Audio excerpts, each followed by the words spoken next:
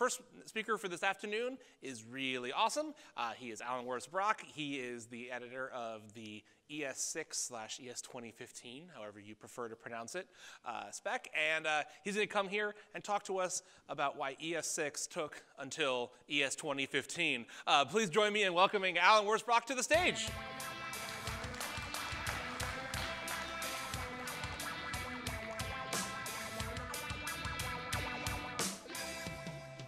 Hi. Well, so I guess you've probably all heard by now, at least those of you who do JavaScript, that there is this new thing in town called either ECMAScript 2015, which we call it that because it says 2015 up there, or sometimes it's called ES or ECMAScript 6, which is because there is a number 6 up there that says 6th edition. So I'm going to tell you about what goes into creating basically a major web standard like this and why it takes so long. So probably the first thing we should cover here, since there continues to be confusion about this, is what is ECMAScript? And I hear various things from various people. Some people think ECMAScript is some sort of uber language that JavaScript is some sort of subset of, but there are other languages that are also versions of ECMAScript, and that's all just wrong. ECMAScript is simply the name of the standard for JavaScript. And it has that name because of 20-year-old trademark issues and stuff, but when people say ECMAScript, or they really mean JavaScript. It's the same thing. And in particular, the various browsers and other implementations of JavaScript, those are all engines that implement the same language that's defined as ECMAScript. So you can think of ECMAScript being the spec that says, here's what it means to correctly implement JavaScript. The ECMAScript standard is created by an international standards organization called ECMA International. That's kind of where the ECMA and ECMAScript comes from. And in particular,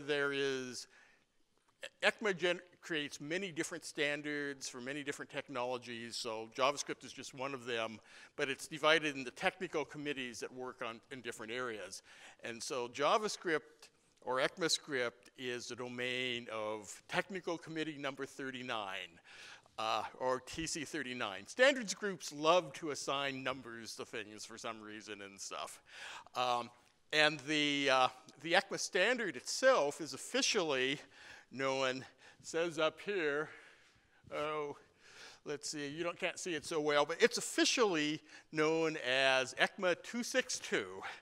That's the standards name for the document. It's its serial number, if you will, to uniquely identify it. So one thing that's probably you might be surprised at is that ECMA International, TC39, this is totally unrelated to the W3C. And the process of creating the ECMAScript standard is totally disjoint from W3C. So it's two major if you look at HTML5 and ECMAScript, you have two major web standards, and they're created by different organizations, which is kind of weird, but it's the way the world is. I want to kind of go back and explain kind of how that started and how we worked up to where we are today with the ECMAScript standard. So the creation myth of JavaScript was that JavaScript was created in 10 days in May of 1995 by Brendan Eich. So that was 20 years ago this year. Over the course of the next year, it went through a couple names. It was first Mocha, and then it was called LiveScript. But by the end of 1995, it was shipping in Netscape and called JavaScript. And within the next year, it had been cloned by Microsoft within Internet Explorer, where it was called JScript. And as is generally the case with programming languages, once you get two distinct implementations that are done kind of independently, then you get issues of interoperability between them, and somebody stands up and says, we need a standard. Okay, and so that was how the process of standardizing JavaScript got started. It started in 1996. ECMA was chosen somehow as the venue for doing this, and TC39 was formed as the technical committee to work on it, and within about a year, the standard for the first edition of JavaScript was done, and that was called ECMAScript 1. So over the next 2 years, there was a minor update that was called ECMAScript 2, and then in 1999, the end of 1999, was released what was known as ECMAScript 3, the third edition of the ECMAScript standard. And ECMAScript 3 basically defined the foundation of the JavaScript we have been using for the last 15 years. So that was where we were at the beginning of this millennia. We had just finished ECMAScript 3.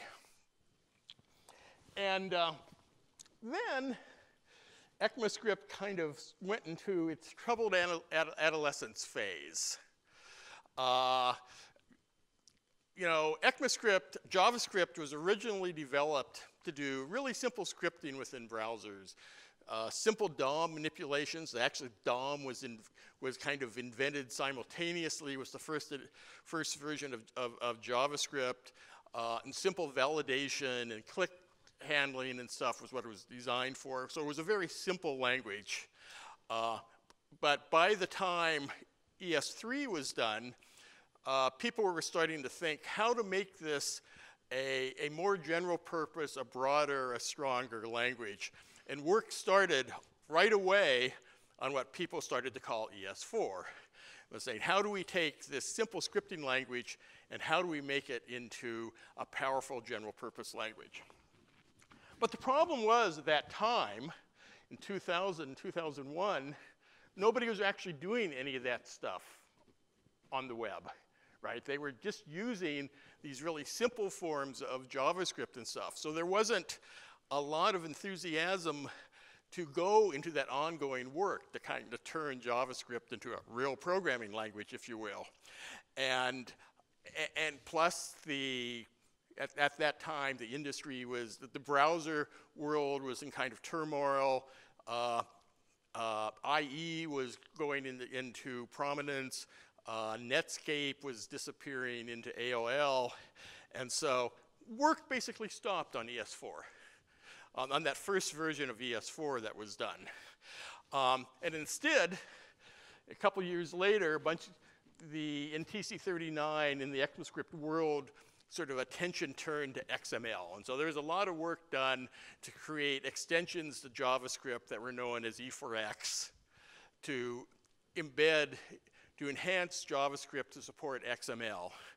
And so a lot of work went into that. It was never widely implemented. It was never widely used. And then by sort of mid-decade, about 2005, again, people started thinking about, we really need to start improving the JavaScript standard again. We need to make it a more powerful language. And so another attempt was made to define the next version of ECMAScript, ES4. That attempt also failed. I'll talk some more about why that failed, but it didn't work out. And so 10 years later, in 2009, there was a release called ES5. It was originally called ES 3.1, but before it finally shipped, it was changed to ES5. But the 3.1 designation, you can kind of set the scale for what sort of release it was, how complex it was. It was just some minor additions to what was already there in ECMAScript 3. So the world, this is kind of the timeline of the development of ECMAScript standards is you got the initial standardization, then kind of work went off into this black hole that really didn't accomplish a lot. But then about 6, 7, 8 years ago, serious work got back on track to work for the next major edition of ECMAScript, which became ECMAScript 6. Now there was some good ideas, some interesting stuff that was developed during this black hole period, and some of that went in and informed what was in ES6. But really the majority of work for ES6 started really 2009 and has happened since then. Now it's probably good that we didn't create, that the original ES4 or the second ES4 didn't actually get standardized because the world wasn't ready for it and people really didn't understand how people use JavaScript in the browser back in those times. So if you remember back in this initial period up here, this period up here, well, that's the period when sort of Web 2.0 Ajax was being developed. It's also the same period when like XHTML was the hot thing, and so you can kind of see why there was a parallel between E4X and that. So it's if we'd done a standard then, it probably wouldn't be what we wanted to have now. The other really important thing that happened before stuff seriously started going for ES6 is what I call the JavaScript performance revolution, right? We figured out how to make JavaScript fast, how to make it run fast. And that was what says, well, now that it's fast, now we really need to think about how to make it a more powerful, more comprehensive language. So basically, ES6 or ES 2015 is really the first comprehensive revision since 1999 of JavaScript. And you get a sense over here of kind of the relative sizes of these various versions of the spec. ES 2015 spec is over twice the size of the ES5 spec. So there's a lot of work went into it. What you see up here on top is the ES 2015 spec. Underneath is the ES5 spec, so you get a sense of that. And so today, I'm actually not going to talk very much at all the new features that's in ECMAScript 2015. There's plenty of places on the web where you can read about those. There's lots of good tutorials.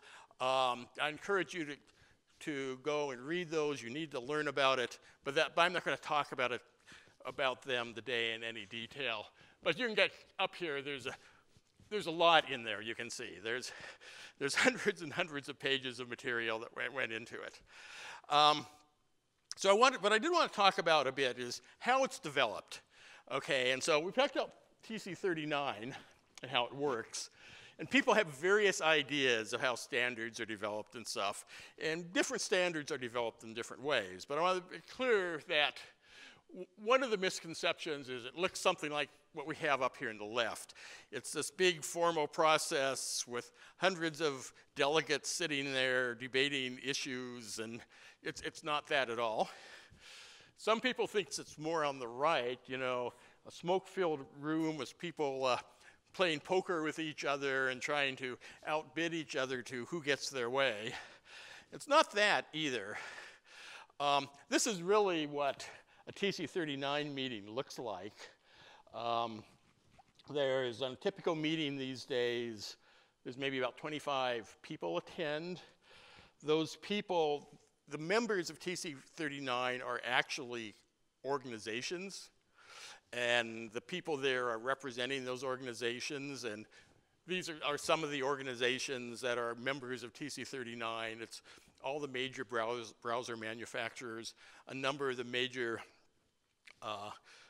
web property vendors, some smaller companies, some people representing some frameworks, some academics.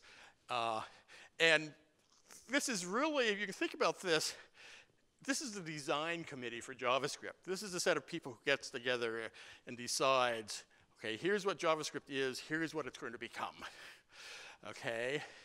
And, you know, these are the sorts of things, particularly for ECMAScript 2015, that we wanted to focus on, right? Scaling it up as a language was modularity, better abstraction capabilities, just a more powerful modern programming language. Now, two specific things we thought about that's, well, two things that come up there. One of which was in doing ES 2015, it was becoming clear that JavaScript was going to be the only language that was deeply embedded in the web platform, which meant if anybody wants to implement another language, it was probably going to be compiling to JavaScript. So we looked quite a bit at what was needed to better support other languages that are compiling to JavaScript. And overriding all of this, we looked at what are things that only TC39 could do. Because there are many things in kind of extending the JavaScript environment that somebody can just do in a library. You build a library and takes care of it. Well, if it's something you can do in a library using the languages that exists, TC39 doesn't necessarily have to do anything with it. But if it requires deep extensions to the semantics of the statements of the JavaScript language, then that's something we have to do and nobody else can do. And, you know, just like the world of the web, in TC39, we argue about questions like, what kind of language is JavaScript? Is it a functional language? Is it an object-oriented language? If it's an object-oriented, is it class-based? Is it prototype-based? Should it be a permissive language? Should it be a secure language? We got to, you know, these are all issues that we look at and we try to find kind of appropriate positions to guide the language forward. And in doing that, you know, you can think about what we're doing here. I mean, we have this language. People know what JavaScript is, right? And we want to make it a better language. But we kind of have to respect the language that's there. You can't, you know, you don't want to create something like this picture. And JavaScript is never going to be ML, it's never going to be Fortran, it's never going to be Python, it's never going to be Smalltalk, it's never going to be Lisp, it's never going to be anybody else's favorite language.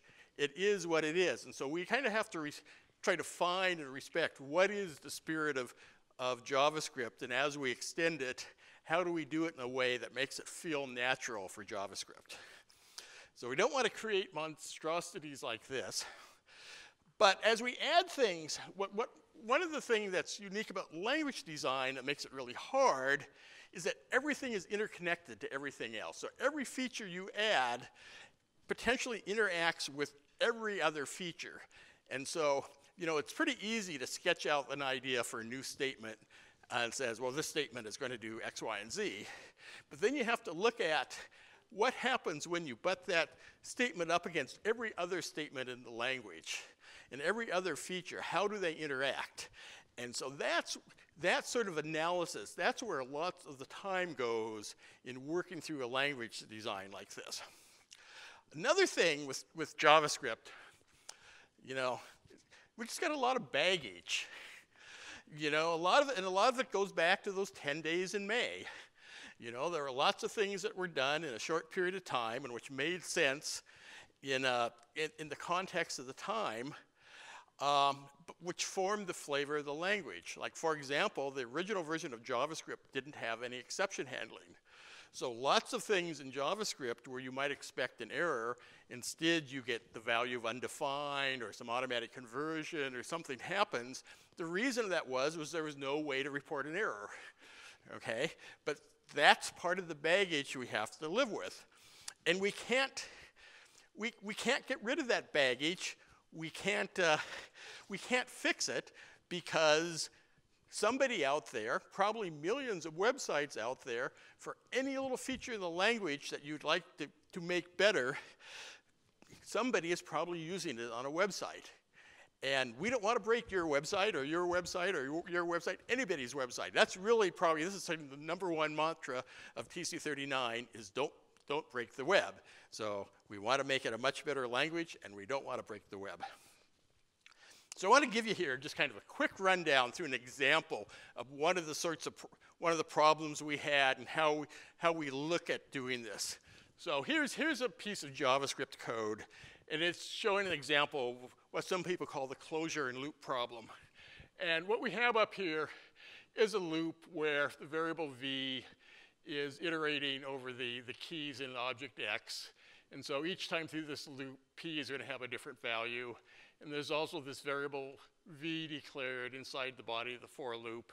And all it does is collects callback functions. And within those callback functions, there's a reference to v and p. Now, a lot of people code stuff like this and then run their program, they find it breaks. And the reason is they almost surely expect for each of these callbacks they capture, they expect v and p to be the values they had in the iteration of the loop where they captured the callback function. But in fact, when they run it, they find down here at the end, when they run all the callbacks, v and p for all the callbacks have the same value, and it's the value of the last value that v and p had when the loop was executed. And the reason for that is what's called variable hoisting in JavaScript. When we say var p up here in the for and var v down here in the body, it's like that var really didn't exist there, and instead up at the very top of the function there were var declarations, and these are simply assignments to that outer scope variable, right? So there's only one instance of these variables p and v, which is referenced by every callback, and its value is the last value they had. Right? So that's a bug everybody has tripped over probably who's done this sort of created callbacks like this. And this is one of the things we wanted to fix in ES6. We wanted, the people not create so many bugs like this. So, so how do we do that? It would be nice if we could just redefine var so that instead of var being hoisted up to the top of the function, it just created like what happened in C, that it would create a variable that was local to the loop body and wasn't visible anywhere else. But we can't do that because code exists out in the web where a variable v is declared within the block, but then after the block, somebody references it. And that's from the beginnings of ECMAScript, that's perfectly valid code. So we can't change that, right? That would be breaking the web if we did that. So what we can do, what we did do, is we said, okay, we can't change what var means, but we can introduce a new kind of declaration, right? So that's why we introduced the let declaration. And the difference between var and let is that lets don't hoist to the top of the function body. Instead, lets are local to the block in which they're declared, and a let in the head of a for loop is local to the body of the for loop. So simply by changing these vars to lets in ES6, now this code will do what the programmer originally wanted. Okay. So now we've introduced this new type of declaration, right? Let. So what are the implications of that? If we go back and look at var, there's lots of other strange scoping things in traditional JavaScript. Like, did you know that you can have two parameters with the same name? And that those names can be the same as the name of a var. And you can declare var multiple times. And you can even have a function name with the same name here, x. And you go down here and you get this call. Well, what are you actually going to call here? Are you going to call this function? Turns out, no, you don't call this function. What you're going to call is probably either this value of x or that value of x. Or, gee, maybe if obj here has no property, if it's null or undefined, then this loop won't execute at all. in which case the value of x is going to be the value of the second parameter named x, and that's what you're going to call down here. So these are all pretty legitimate WTFs about JavaScript, okay? So in adding let, we want to get rid of those, right? So you go through some of the things you could imagine that could come up with let. Like what if you say, you know, you have two lets for the same name? What if you have a let and a var for the same name? What if you have a parameter named x and a let named x? What if you have a function named x and a let named x? You know, what if you have a var that gets hoisted up to the same level of an outer x? You know, these are all things that could have strange and bizarre semantics if we let to them, but they're probably all errors. And so what we say is they're static errors. Okay, so in designing it, we make it an error. So there's a whole set of rules we kind of came up with for dealing with these declarations, and so, you know, so this is probably just working through all this let stuff is about 6 months' work, you know, just to do that part. But what we've done here, in effect, we've taken part of our luggage and we put some legs on it and made something useful out of it. All right, so that's how standards advance. So.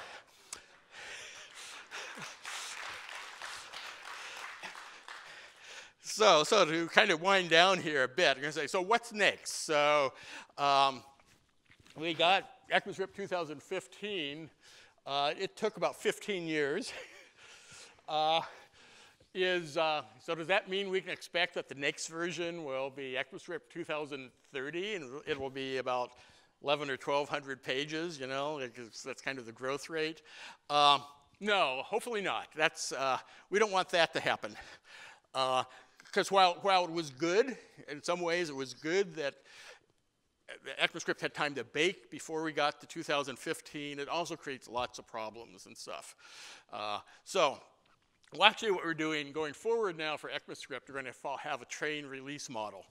And that's actually why we refer to this as ES 2015 as opposed to ES6. So every June, there's going to be an update to the ECMAScript spec. And these updates are going to be incremental. They're going to be small for the most part. Occasionally, there'll be some big features roll in. But there's going to be sort of continual improvement rather than just waiting for one huge big bang release. And if you go to the TC39 GitHub site, you'll see there's a process we now have for feature development that we go through for each feature. And those features move through stages.